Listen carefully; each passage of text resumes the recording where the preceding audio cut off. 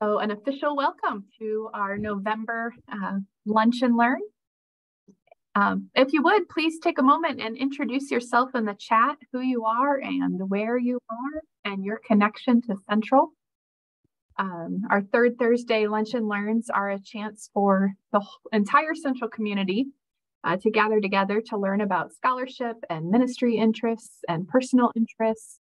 And as we often do, we have faculty and staff and students and alums and friends of the seminary who are with us today. It is a lunch and learn, so you are invited to eat your lunch as we learn together today. Or as we were just saying, for those our friends in Myanmar, have a midnight snack or whatever meal time it is in whatever part of the world you're in. But we're excited today to be joined by one of Central's alums, Master of Divinity 2008 alum, Reverend Joanna Harader, who is also the author of Expecting Emmanuel, 8 Women Who Prepared the Way, and she'll be leading us today on that topic.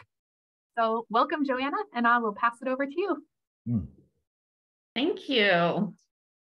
Yeah, so hopefully you all are taking care of the lunch part, and I'm supposed to help with the learn part, so we'll see how that goes. But I'm happy to be here, see a lot of familiar faces and some new ones. And some of you may have seen, I have recently published with Minnow Media, the Expecting Emmanuel, 8 Women Who Prepared the Way. It's a devotional centered around the biblical stories of the 5 women that are listed in Jesus' genealogy in Matthew.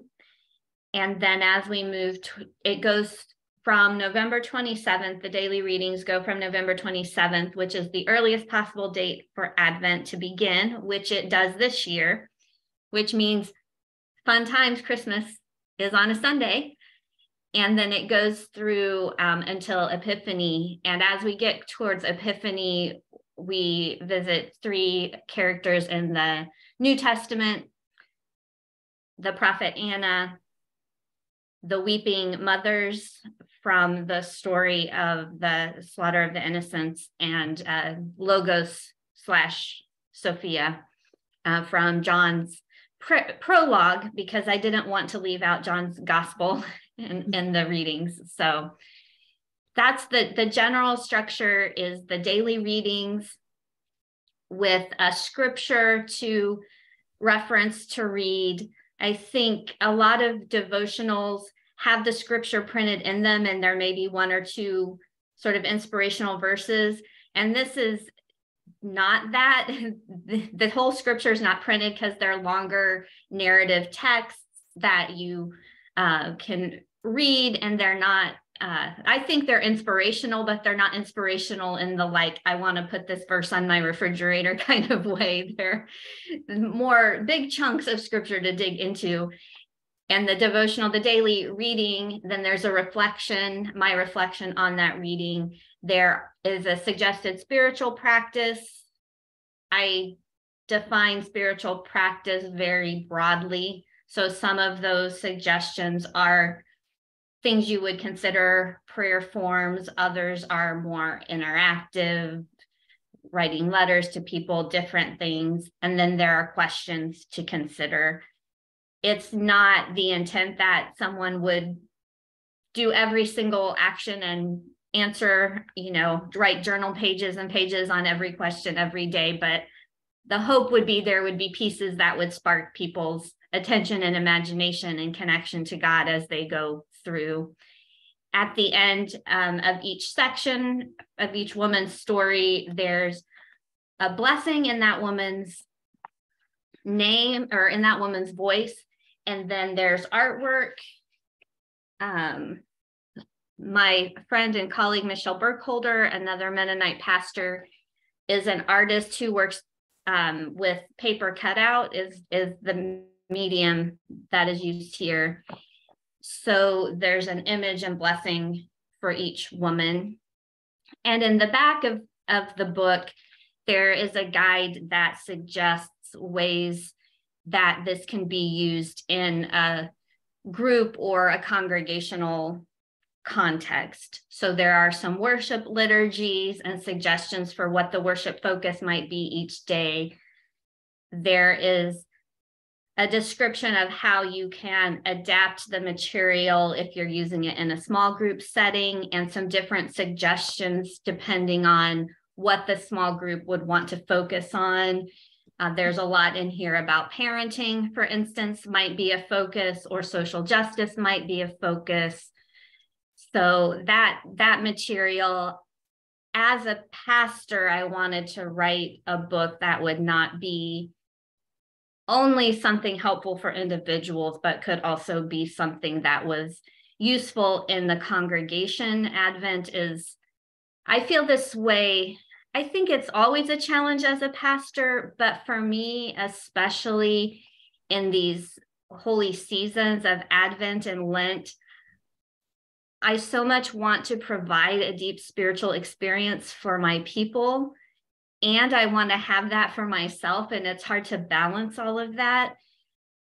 And so as much as I hope individuals find this book and are touched by it and feel connected, a deeper connection to God through it, I also really hope that some pastors and leaders are able to experience Advent a little more deeply themselves, have some of the work taken off their plate, and be able to rest maybe just a little bit more than normal during the season, having some of the liturgies and pieces like that already written.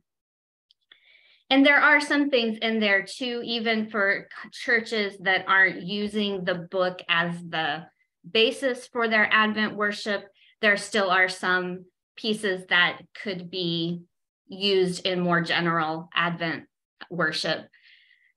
So that's the general overview. What I plan to share with you all is to go through the 5 women in the genealogy and just pull out a little nugget from each in terms of what I think might be helpful for us as ministering people during the Advent season. I know that not everyone on this call is serving as a congregational pastor, but my assumption was with the seminary event, people connected are in some form or other of ministry. And that's what I was wanting to focus on today. And then we'll have time for discussion, questions, whatever else. So does that sound good, Jessica? We didn't really talk about this beforehand. That sounds perfect. That sounds amazing. Okay. So the first woman listed in the genealogy, which just as a side note, it's amazing to me why they're there. I was talking with a friend yesterday who teaches biblical studies at Bethel College, and we were just kind of wondering at the fact that it's Matthew who puts the women in the genealogy. You would think it would be Luke, but there are no women in Luke's genealogy. So the fact of the women is amazing, but also the women that are chosen, right? This isn't Sarah, this isn't Rachel. It starts with Tamar, who has this very bizarre story of dressing up as a prostitute to seduce her father-in-law.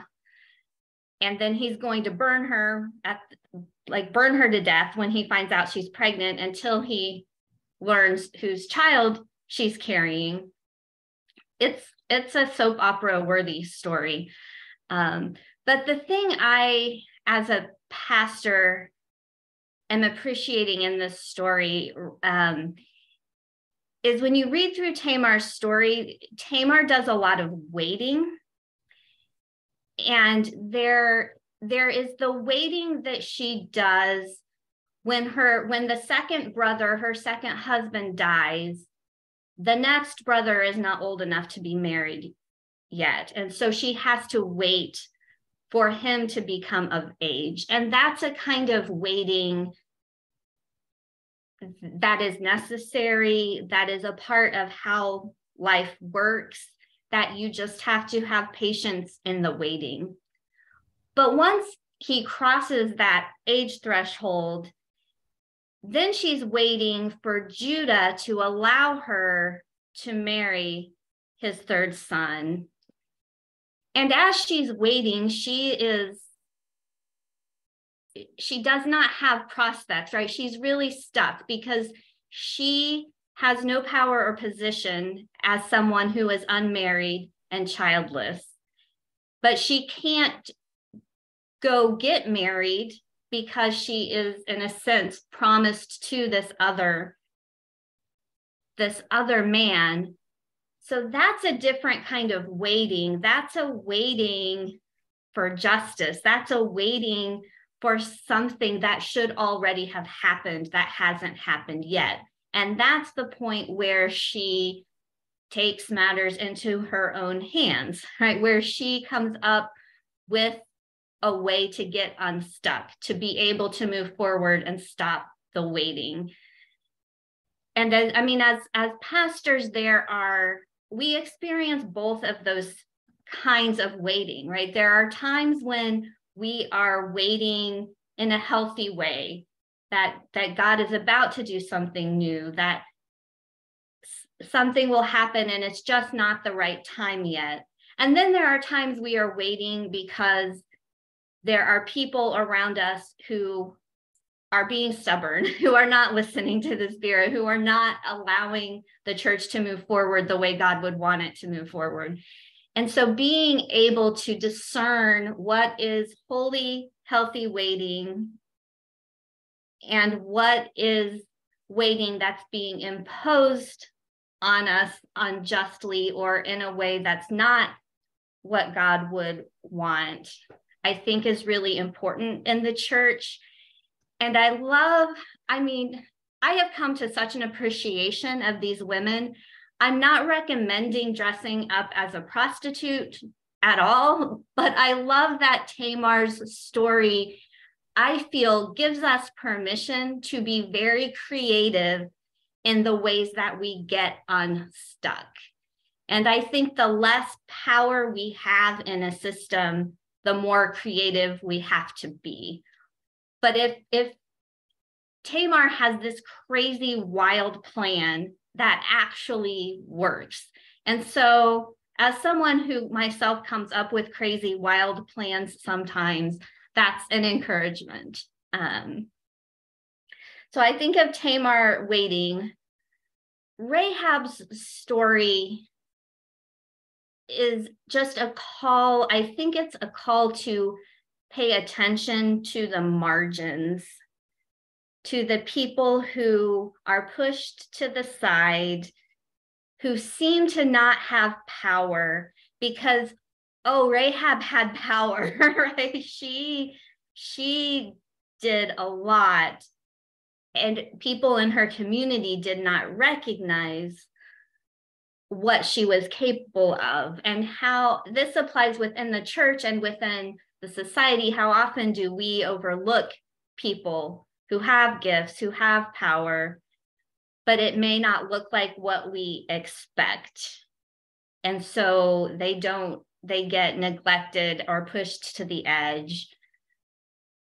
And then just in the broader society, I think in our preaching and our teaching, if we're following Jesus, we are calling people to the vision Jesus had of attending to the outcast and the marginalized. And Rahab's story is a good reminder to pay attention to the margins. I imagine most of you are ahead of me on this understanding.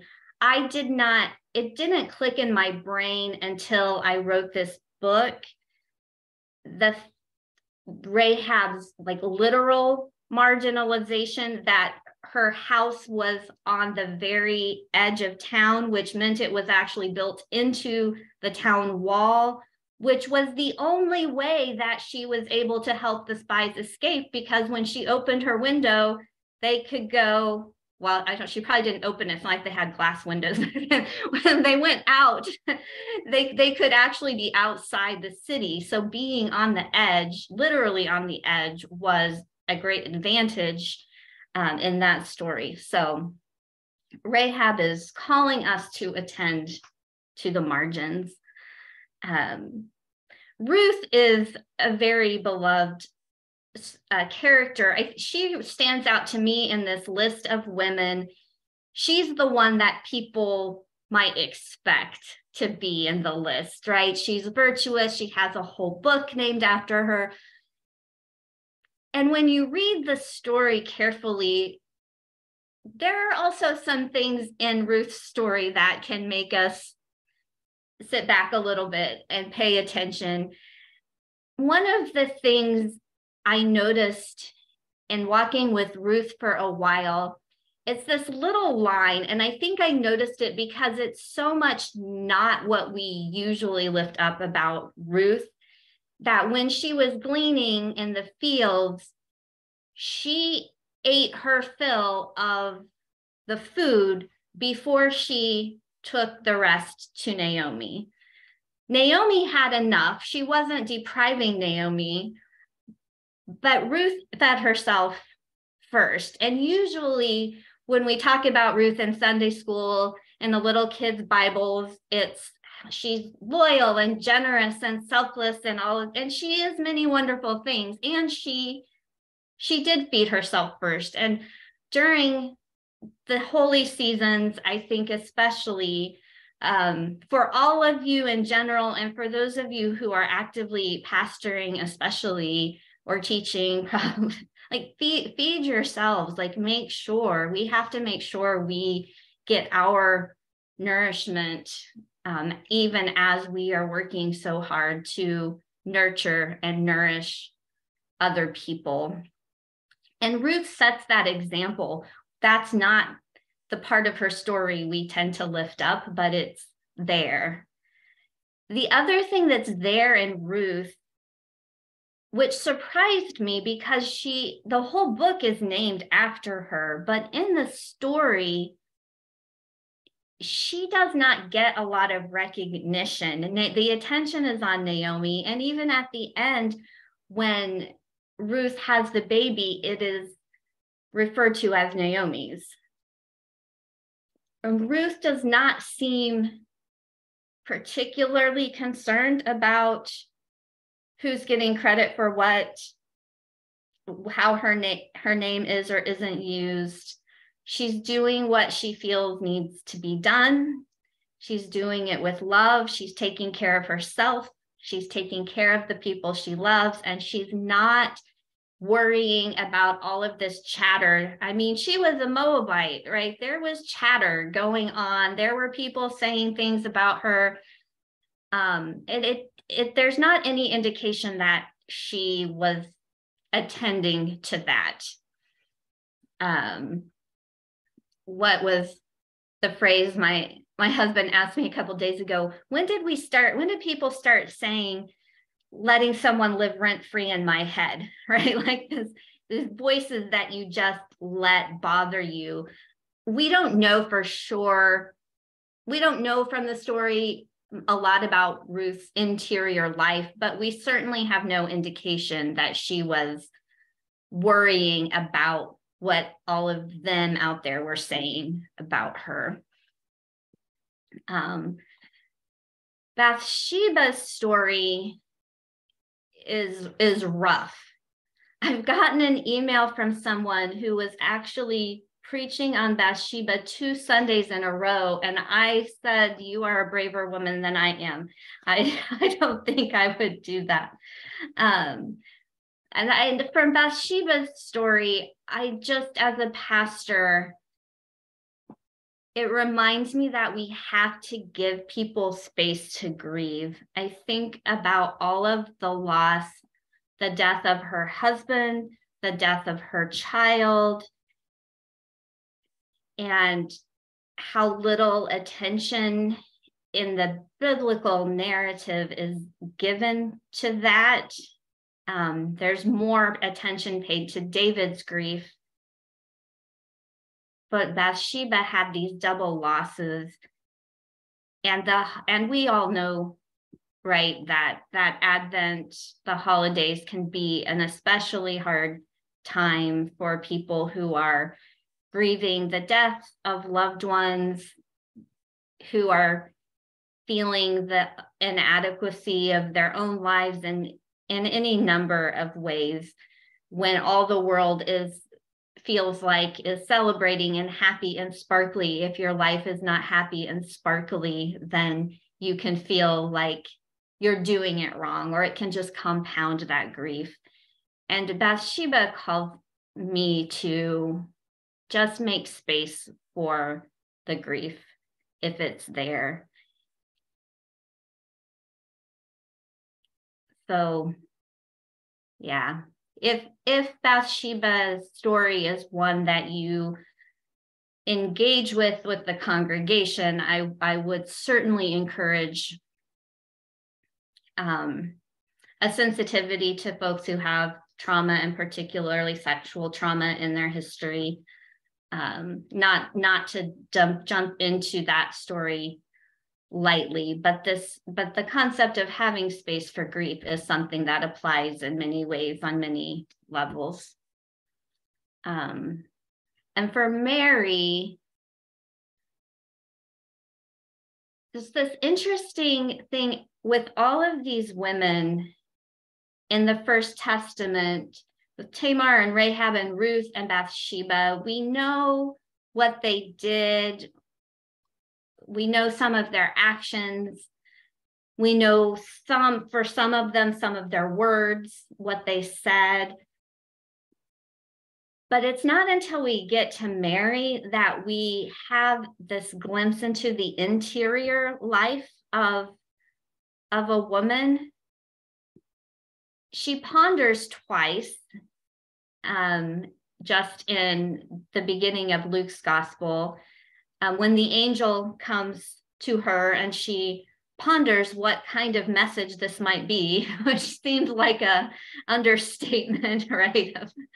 I wonder why there's an angel here, but she ponders. So we have this in the scene of the Annunciation. We see Mary, we see a little bit of what's going on inside of her as she's receiving this strange message from Gabriel. And then, of course, the one that I always knew, and I think that one isn't always the Greek isn't always translated as pondered, but it is the same Greek word as the more famous phrase when after Jesus' birth, when Mary treasures all these things and ponders them in her heart, right? Ponders them in her heart or in her gut, is that. And so that treasuring and pondering is something that is really key for pastors in this time. It's like I was saying earlier, how we are trying to create these experiences and connections for so many other people. And when do we have the time to do our own pondering and treasuring and connecting? And if you think about, I don't know, I love Mary a lot. I could talk about Mary forever, and I promise I won't. But she's just, it's like, then you think about what is she pondering, right? There's the message from the angel, there's the faithfulness of Joseph, then there's these shepherds that just show up. I mean, we're so used to the Christmas pageants that we don't really blink about it, but like, what in the world if you just gave birth to a child, or your partner had just given birth to a child, and these like smelly, rowdy shepherds and their sheep just like showed up? That is very odd. And they're saying all of these things, like what they're saying matches what the angel Gabriel said about who Jesus is and what will be happening. But I don't know, like right after I gave birth, I was not really in a state to want to welcome random strangers or hear anything. So it's just, I don't know. She had a lot to ponder and treasure. And we probably do too if we stop and think about it. So I hope that we find time in the season to stop and think and ponder. Yeah, so that's just my little tidbits from each of the women, some things I carry with me as a pastor after spending time with their stories. And I would very much love to hear any from you all, if any of these women are some that you are particularly drawn to and why, or if you have any questions about them or about the book or anything at all, a little lunch chat.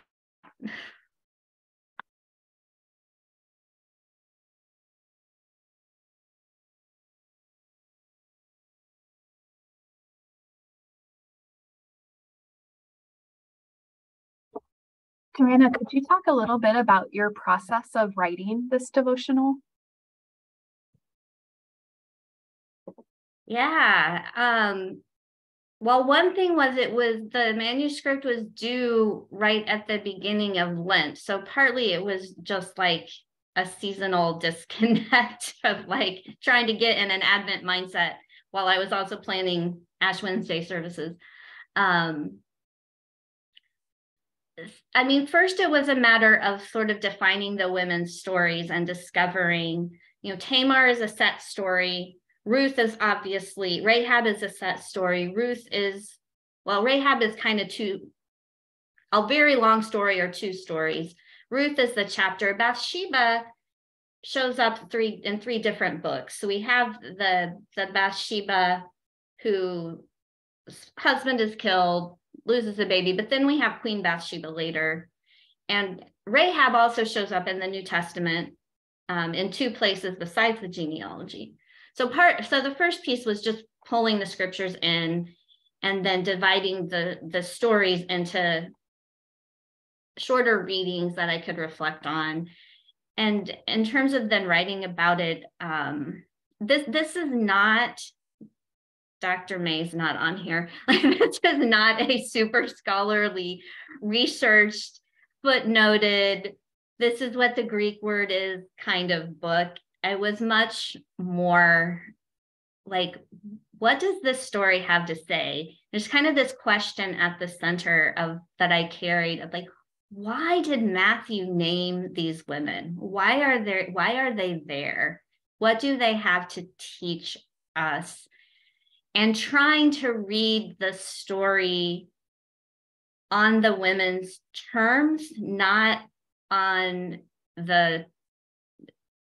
just what we are told on the surface by the narrator, but really thinking about what would the experience have been like for the woman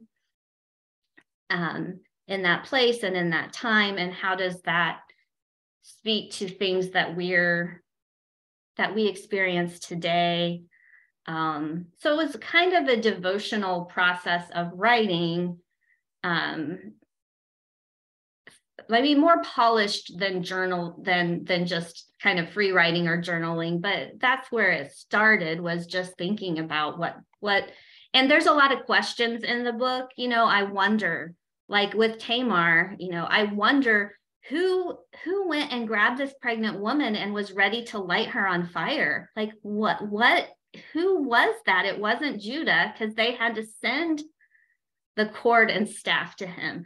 Who are these people so devoted to this man that they would light a woman on fire? And maybe we see some of these people in our society today who are so devoted to certain characters, certain people, that they do damage without thinking about it. So those connections would pop up. The blessings were written after the reflections, and I feel like I sound kind of woo-woo when I talk about writing the blessings. Like I know that like the spirit of Ruth was not like inhabiting my body or anything like that, but I really felt like after walking in the stories and walking through them with the women, like I really did have a sense that these were blessings that were being offered from the women. And so that was a really powerful part of the writing process for me, to do the blessings. And then I just switched into pastor mode when I did all the stuff at the end about how we use it for worship and small group, and just kind of, okay, what do pastors need? Let give them as much of that as I can to make their lives easier.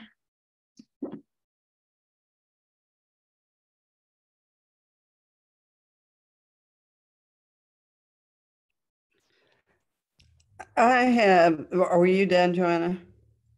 A few days ago, I just started rereading a book that I read 20 years ago or so called Women's Ways of Knowing. And the first way, which is what I'm in right now, is silence. And one thing that that's a more negative way, but it's a way a lot of women tend to receive and interact with the world around them. And as I looked at these 5 women, one of my first thoughts was each of them spoke up for themselves in some way or other. They were not silent. And that is just, given what I'm reading now, it was just a neat juxtaposition. And we can learn something from these 5 women in that area. I mean, some, like Tamar, was more action oriented, not necessarily words, though there were some, but none of them were silent. None of them just stood by.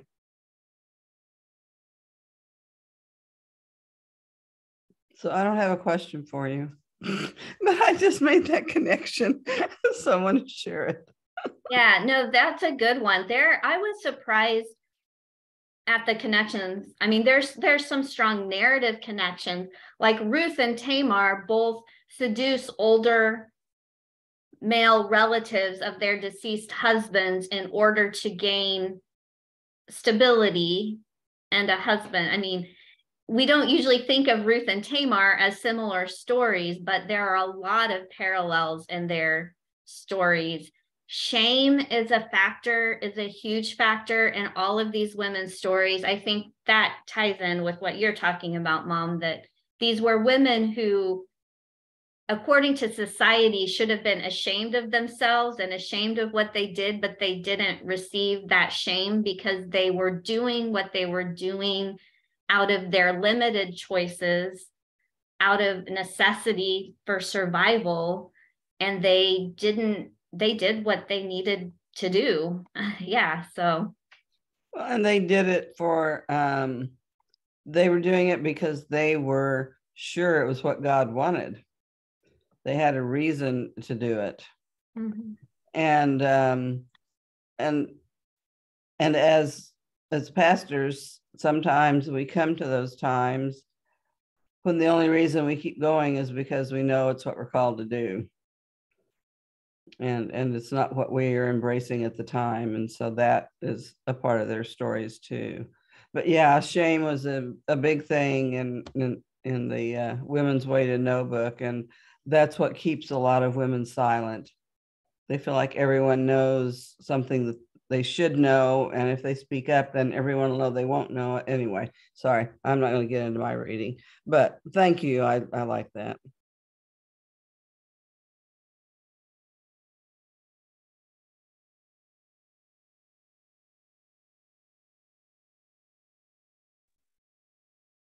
Hi, Joanna. Nice to see you after all these years. Hi, Dr. Olson. I just want to thank you for what you shared today. I have read that Matthew genealogy many, many times, and it strikes me today, a genealogy written by a male about males that just happened to include some women along the way. And I, as a male pastor, have preached about these within. But to read these with women's eyes from within women's experience and parallel experience was such a gift to me today. And though I don't get to preach anymore, I just wonder how I could ever bridge that gap to get within that experience as well as my own experience when I preach from on such texts. You know, for a male reading this, every time a woman is included, oh, sex. But you have broken us open to, there is so much more there, and so much going beyond what the story is told. Do you have thoughts on how to get into stories like you did today? No, I appreciate the question. One of the things I find myself saying when I talk about the book with people is that it's a book about women. It's not a woman's book. It's not only for women. And I realize how unnecessary that statement would be if it was a book about men. I wouldn't have to be saying it's not only a book for men. So I think one piece of bridging the gap is to just be open to the full extent and expression of scripture. Yeah, I don't know if I'm just kind of weird, or it's just how I read script. I just like to be in the story, you know. I think asking questions is most of what I do, and you have to be okay to not have comfortable not having answers, because there's so much that we can never, I mean, maybe on the other side, right, when we're with God for eternity, maybe we can, but we won't, we can't know who is going to light Tamar on fire. We can't know all the thoughts in her head. And so it's a fine line with this type of, with any biblical interpretation, right? We want to be faithful. And so what is helpful questioning, and, you know, the what ifs, I like to say, well, what if it was this way? And what if it was that way? And I think that can all be good and faithful. And we don't want to just make up random stuff that's not there, you know, so the exegesis and eisegesis and all that.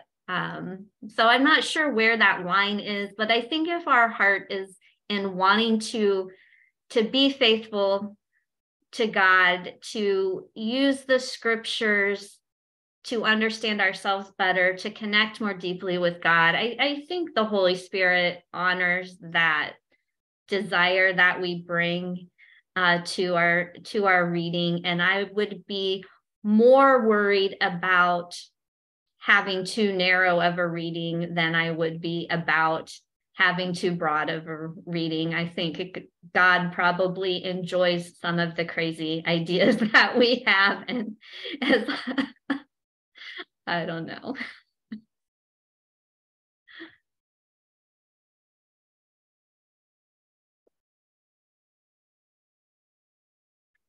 In thinking about the genealogy itself, another piece that's really interesting to me, Tamar, Rahab, and Ruth are named.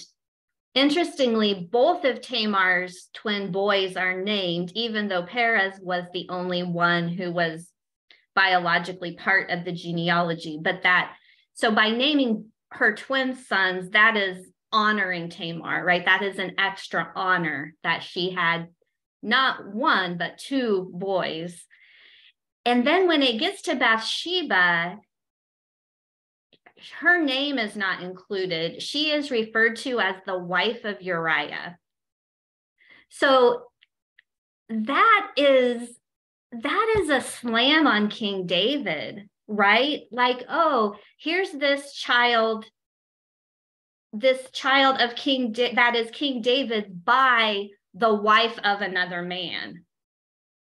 How did that make it through centuries of councils and textual editing, right? That's crazy to me that she is the wife of Uriah, which on one hand you could say, oh, well, she's not named, but that is just a statement of the complexity of her story, and I think calls into question King David right there in the very genealogy that is, to a certain extent, entire purpose is to show that Jesus is related to King David, because that is how that is part of the showing that Jesus is the Messiah. So Matthew's kind of like, sure, Jesus is related to David by the wife of another man he had no business sleeping, right? It's really fascinating to me that line is in the genealogy.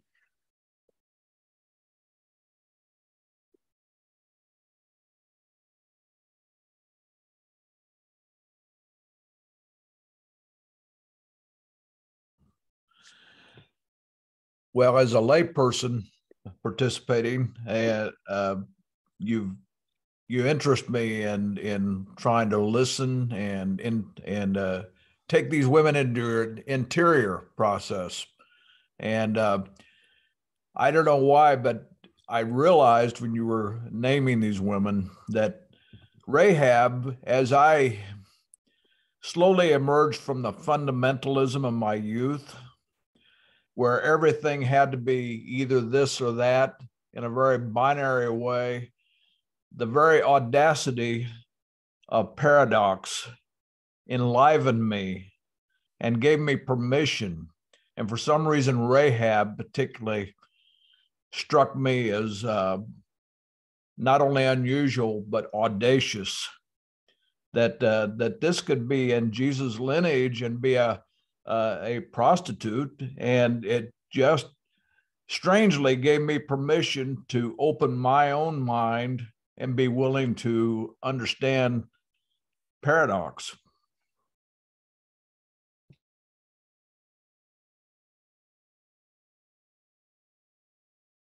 Yeah, Rahab it's almost like her name is Rahab the prostitute. She's mentioned, I think 7 times, and 4 of them are, Rahab the prostitute. That's just kind of how she's known. But then she also is, and I'm looking up to see the exact wording here, but she's also mentioned twice, like I said, in the New Testament, beyond the genealogy, in these lists of people of faith in the epistles. And in one of them, in James, let's see here, James 2:23.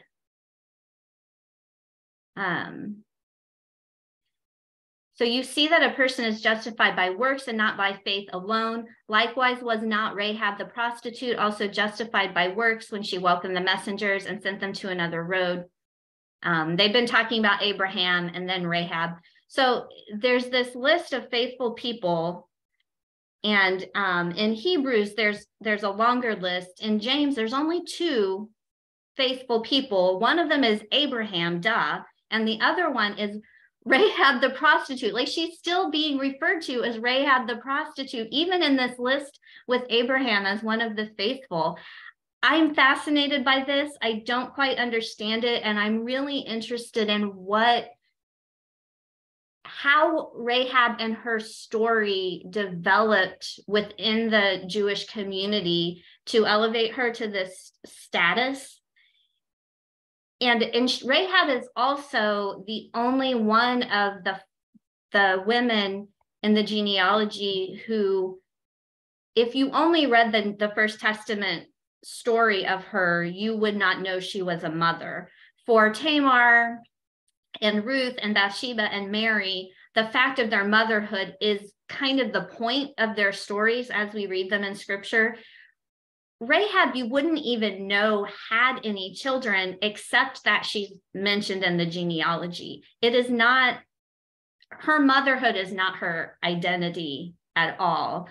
And she stands out from, that paradox that Dave was talking about, and also she stands out from the other women in that way as being just a character important in and of herself, not because she had a child. And having a child wasn't her reward. Like for Tamar, the reward for her faithfulness was that she had twins. the reward for Rahab's faithfulness is that she doesn't die, right? She saves herself and her family. So yeah, Rahab is very interesting in and of herself, and then how she was regarded within the community and how that was held together, her heroism, while also always keeping the prostitute attached to her name, it fascinates me.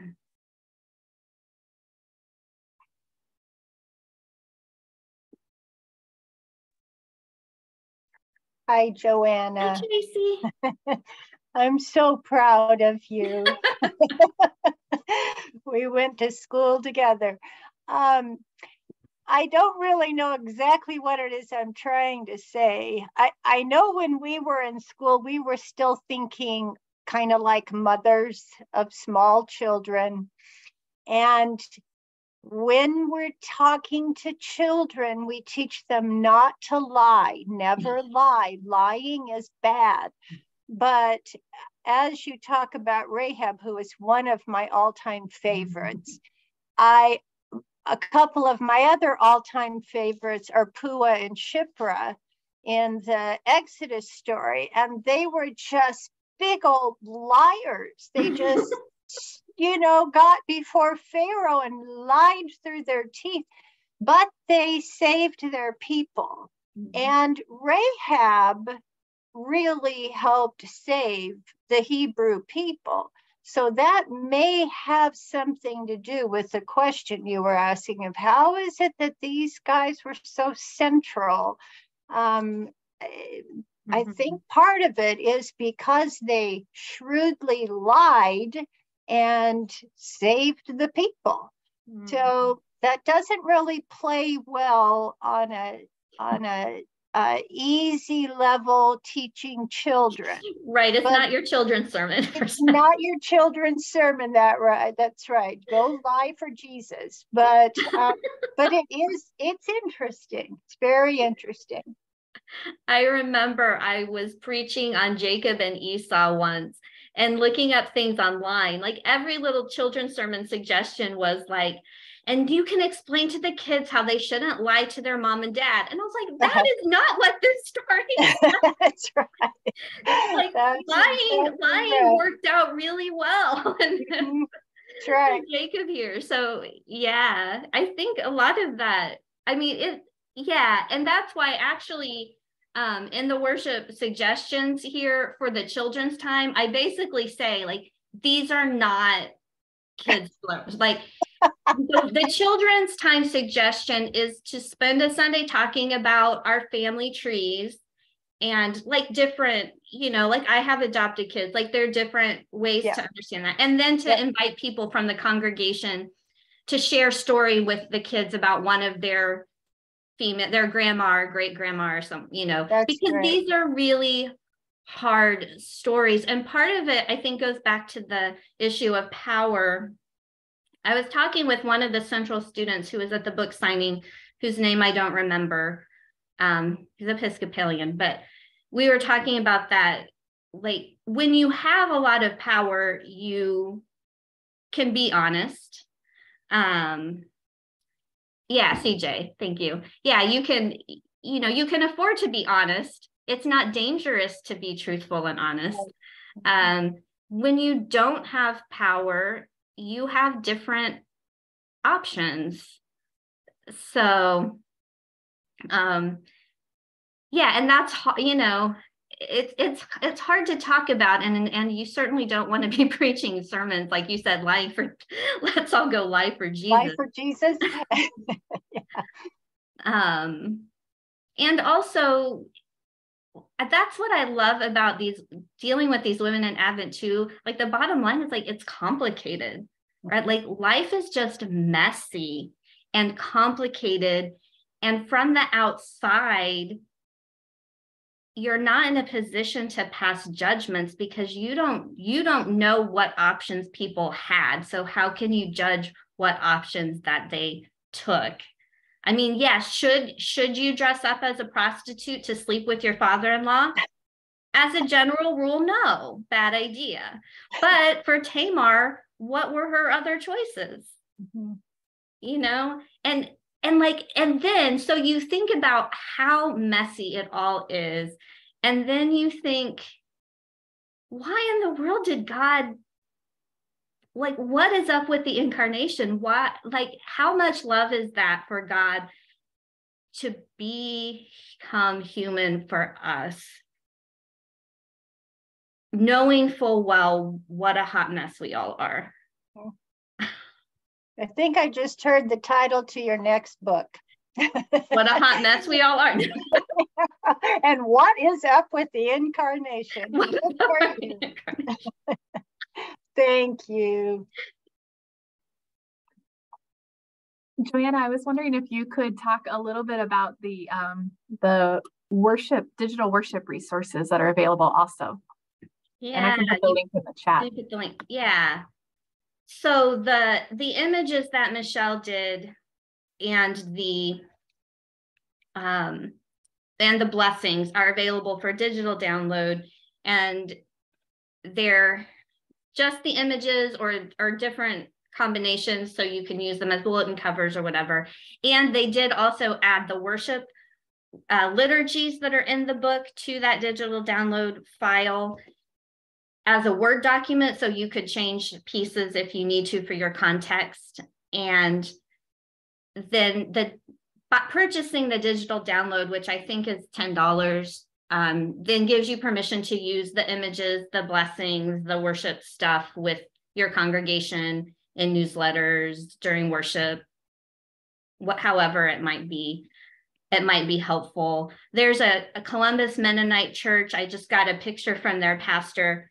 They've taken these beautiful images that Michelle did. Let me show you if I were like really on the ball, I would have these ready to share on the screen, but I don't. But here's the one for Mary with the stars. But the Columbus Mennonite has taken these images and blown them up like poster size, and they're mounting them on glass blocks with lights in them, so there's light shining through. And they're having a whole display because they're using the book then for their worship series. So different congregations are doing some different things with those images as well.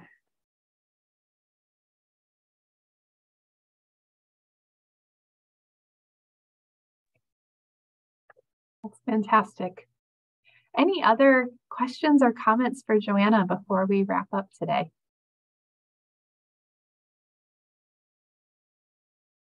Well, Joanna, thank you so much for sharing. Thanks so much. Oh, go ahead, Angie. I saw you unmute. I just wanted to tell Joanna, thank you. And I'm looking so forward to a week from Sunday. I've been holding off beginning the reading to read it, at the appropriate time. And I really look forward to it.